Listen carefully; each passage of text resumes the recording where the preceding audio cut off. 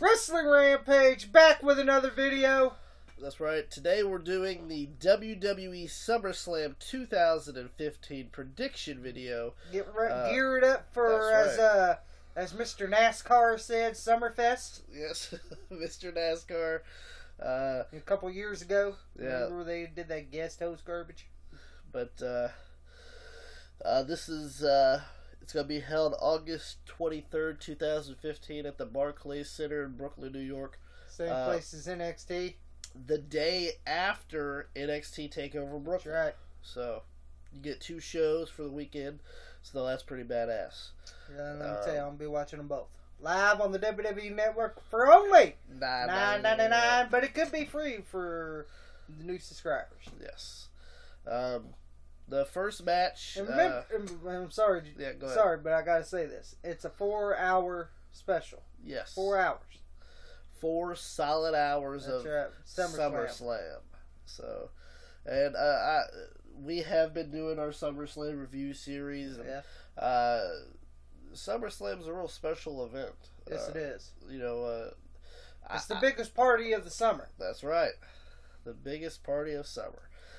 First match is Stardust and King Barrett versus Neville and Stephen Amell, who is Arrow. For those of you. Oh, I don't watch fucking movies, so I don't know who the fuck he is. Some jobber who shouldn't even be in the fucking ring. I'm saying it right here. I'm going for Stardust and King Barrett. I'm gonna go with Neville could find a better part of fuck. I'd rather team with Steve Lombardi than fucking this guy. There's just a rule when it comes to I hate actors that get in the ring. Come on. I'm sick and fucking tired of it. And by the way, if it was me and I was a fucking wrestler, I'd beat the shit out of him for real. But that's me. I'm actually gonna go with just Neville. I don't care about Arrow. Oh, so. He probably won't even get in the fucking ring. He's too pussyfied. Or do the whole, or do the Adam Pac-Man Jones. Just throw money like he did R-Truth in TNA. Throw the money. But I'm going for Stardust and King Barrett. I'm gonna go with Neville, and I guess Arrow. I assume. Next match is a 3-team elimination match. When Team Bella, which is the Bella twins, Brie and Nikki, team up with Alicia Fox to take on Team Bad, Naomi, Sasha Banks, and Tamina, versus Paige, Charlotte, and Becky Lynch. Well, I'm gonna say this right here about Team. What is it? Team Bad. Yeah. They needed Sasha Banks because Naomi can't fucking work her way out of her ass, and fucking Tamina's been sucking ever since she came there with the Usos. So if it wasn't for Sasha Banks, they would have been the weakest. Yeah. And I still think they're the weakest because Sasha Banks is better than both of them. I'm gonna go with Paige, Charlotte, and Becky Lynch. So am I. That's a better trio than the both. But I like Sasha Banks, but she had to be stuck into the shitties. I'm just saying that right here. But I'm going for Paige, Charlotte, and Becky Lynch also. Next match is Kevin Owens versus Cesaro. Now, as you can tell, Kevin Owens has fell down. Yeah, he's getting the same treatment as Cesaro here. And Cesaro does need a push. I'm saying that right here, right now. He's great talent. I don't know why Vince said that he don't connect. To me, he connects. But Vince is so in times he thought King Kong Bundy was good in 1994. So, what the fuck is great now? I ended up meeting Cesaro at a Ring of Honor show when he was teaming with Chris Hero. With Chris Hero as I forgot. The Kings of Wrestling. Yeah, that's what their names was. The Kings of Wrestling. And they were really a talented tag team. Yes, I seen them live at a Ring of Honor show when they were on HDNet. And he's got a lot of fucking talent. Yes, and they were a great tag team, and I always enjoyed his work. Yeah, so. when he came in the WWE with Oksana, you know, I was like, man, this guy's fucking good. Yeah. And But I'm sorry, Cesaro. I'm going for Kevin Owens. I like Owens. I like Owens more than Cesaro, but I still like Cesaro. Don't get me wrong. I like Cesaro. It's really hard to choose in that because I like them both. Because both of them deserve. Well, now I know Owens had his push and everything, but if you're just gonna let him get fucking demolished by Cena and then go down to mid card level, even lower than mid card level, there's no reason in it. But I understand the rivalry between Owens and Cesaro. I understand it. You know, that's even coming from Ring of Honor. But you know, so. But I like Cesaro, but I gotta go with Kevin Owens. I'm gonna go with Owens too, but Cesaro needs a push. He does, big time. Next match is Dolph Ziggler versus Rusev. I'm going for Dolph Ziggler. And that's another guy that needs a push. Well, I mean, they thought giving Lana to Dolph was going to improve him or and something. It hasn't. It really hasn't that much. He needs a push. Now I know this is what the whole thing was built upon, and I don't know how Summer Rae got thrown in there, but with Rusev. But she's almost as bad as fucking what's her face? Rose Mendez. That's right. She's been passed around like a beast ball too. So, and but I'm going for Dolph Ziggler. I'm gonna go with Ziggler too. He deserves the push. I like Rusev. Don't get me wrong. I like Rusev. Rusev's all right. I like Rusev, but I like Ziggler more. So I'm going for Dolph. I'm going for DZ. Next match, the Zigzag Man, as Booker T would call him. The next match on the card is Bray Wyatt and Luke Harper, former Wyatt family members, versus the former Shield members of Dean Ambrose and Hoo-Ha and Mr. Hoo-Ha, Roman Reigns. I don't know if y'all seen Botchamania. It was on Battleground. Remember the guy that was doing this when Roman Reigns came? Well, I had to throw that in here because anytime with Hoo-Ha, this is going to fuck. This is probably the shittiest match on the card. Well, actually, not. I don't the know shittiest. about that. Not the shittiest, but close to the shittiest. I'm going to go with Bray Wyatt and Luke Harper. Even though I like Dean Ambrose, but he could have picked a better partner. I don't even like Luke Harper or fucking Roman Reigns. Fucking Bray Wyatt and Dean Ambrose got shoved up the ass with these two. And, oh, God. You gotta choose one. Oh, God. It's not like the match is going to disappear. Ain't that true? I guess I'll just go with Dean Ambrose. And Hoo-Ha. I have no choice but to go with Mr. Hoo-Ha. I like you, Bray Wyatt, but Luke Harper sucks.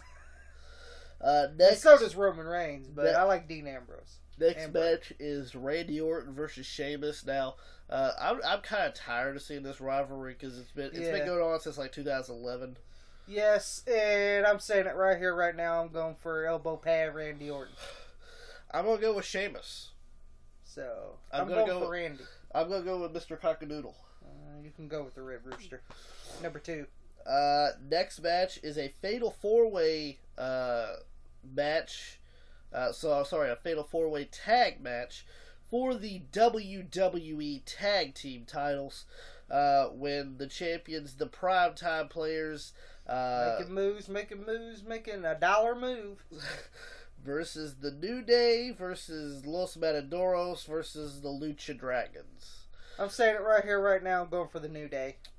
You have finally seen the power of positivity. Shit, look who the other 3 teams are. I'm sorry, the tag team division WWE sucks. I'm going to go with the New Day as well. But, I'd rather prefer the New Day than fucking primetime players and who are the other 2? Los Matadores and Lucha Dragons. And Sakara number 2 and whoever that other guy is. Yeah. Whoever that other guy is. I'm just not a big fan of the WWE tag team division. It's kind of low card level. Both of us are going with the New Day, so. But if I had to choose, it'd be the New Day. And if it's Xavier Woods, they'll be losing then. So I hope it's Big E and Kofi. They can stand a chance. But if they put Xavier, Kofi, or Big E and Xavier, they're fucked because Xavier ain't going to help you whatsoever.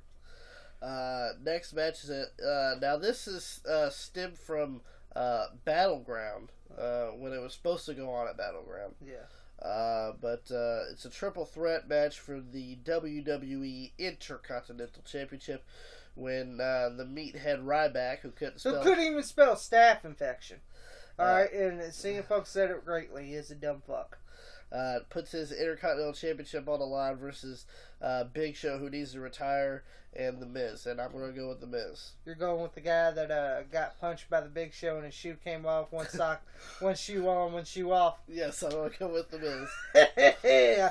Well, me and you're changing here. I'm going for the Big Show. Oh, wow. That's right. I'm going Mr. Retiree here. I like the Big Show, so. Y'all can say he can retire all he wants to, but WWE needs him. So what does that say for you? Because talent in short supply. Yeah, so we'll just get 45-year-old Big Show to come down there. Ain't nothing wrong with it. Yeah, well, I just never liked the Big Show. I have. I didn't even like him when he was giant in WCW. I liked him when he came into WCW. So I've been a Big Show fan forever. That's where we differ there. The only time I liked the Big Show was his feud with the Big Boss Man. Remember when he was making fun of people? He was dressed as the Hulkster, the Showster, and God, that was pretty good. He sucks. I like the Big Show. Anyway, next match is a double title match.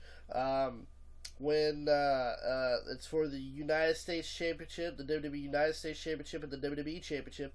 When WWE United States Champion John Cena takes on WWE Champion Seth Rollins. Alright. And I'm going to go with Seth Rollins. Oh, man. I like Cena.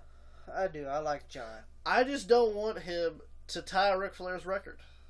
Yep, so you know what? I like Seth Rollins a little bit more than Cena. I'm starting to like Cena, but I like Seth Rollins a little bit more. So I'm going for Seth Rollins.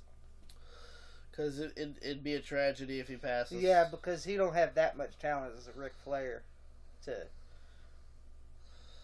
And then, of course, I consider this the main event also. This is the rematch from WrestleMania 31. WrestleMania 30. Excuse me, WrestleMania 30. Which they pretty much just ruined the Undertaker streak there. Yeah, ruined Undertaker streak, and they kind of pushed this back, a year later. Maybe they could have done this at SummerSlam 2014, I have no problem with it. At least I get to see it. Yes, the rematch from WrestleMania 30, that's right. where Brock Lesnar broke the Undertaker streak. It's the Beast Brock Lesnar versus the Phenom The Undertaker. When Undertaker came back at Battleground and beat the shit out of Brock. I loved it because it's Seth Rollins. I was like, if Brock wins, I'm going to be pissed. Who won a part-time fucking champion around here? Sit on this fucking Simpsons couch and kill innocent animals. And when The Undertaker came out, I fucking loved it. I was like, yeah, break his fucking neck with that tombstone. I'm going to go with The Undertaker. I'm going for Booger Red. Big Bad Booger Red. I'm going for Booger Red. I'm going for The Undertaker. I like The Undertaker. Fuck Jack Links. Mr. Jimmy Johns. He can go jump off a fucking cliff for all I care. But I'm going... If it weren't for Paul Heyman, he wouldn't be nowhere. I'm just saying that right here, right now. I'm going for The Undertaker. That was the WWE SummerSlam 2015 prediction for the upcoming... Let us know who you think will win all these matches for SummerSlam 2015. Let us know in the comments who do you think is going to win. And what match that you're looking forward to the most. The one I'm looking forward to the most is that Lesnar Undertaker. Yes, I am too. The rest of them are not bad. No, they're not bad at all. But I'm looking for the Undertaker to just beat the shit out of Brock Lesnar. Yeah, I love that scuffle they had at Raw where all the guys fucking broke them up. That was fucking great. I popped for that. I marked out for that. Like us on Facebook, facebook.com/WrestlingRampage2. Follow us on Twitter @WrestlingRampage, and also subscribe to this YouTube channel. We got some more great videos coming up for you, and you do not want to miss out on them. See ya!